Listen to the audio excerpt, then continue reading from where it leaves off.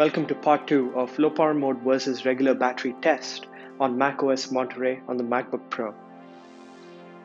In the previous video, we've taken a look at how the low power mode stands up to a variety of stress tests. In this video, we'll take a look at the same series of tests being conducted but with low power mode disabled. Like in our previous video, for the first test, we'll be using the same dataset to train an image classification model. We're passing in over 14,000 images for the training data, and we'll be passing through about 3,000 images to test the model that it creates. We are starting with a 100% battery, and as we start the test, I'll be checking the CPU temperature using a terminal command.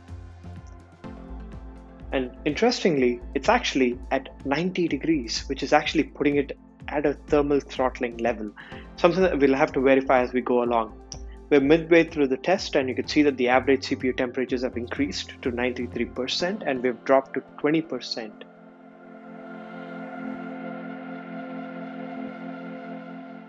As we're nearing the end of the training process, we're now down to 57% of the battery, and the average CPU temperature is running around 87 degrees.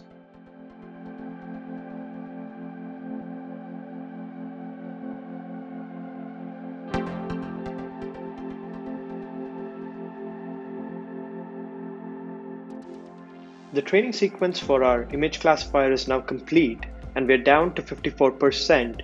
We've now reached the evaluation state, and the CPU is running at 90 degrees. The image classifier model is now complete, but the battery is down to 50%, 10% more than on the low power mode. So we're now going into our second test, which is playing a movie on disk with exactly half our battery remaining. We've completed the second test, which involved 30 minutes of movie watching with about a quarter of our battery still remaining. The average temperature throughout this period was about 68 degrees centigrade. We come back from our sleep test with 2% decreased, again, a percentage drop every hour, which is consistent with our previous test as well. And now we'll be streaming some music, scrolling through the web, reading some news, and opening a book.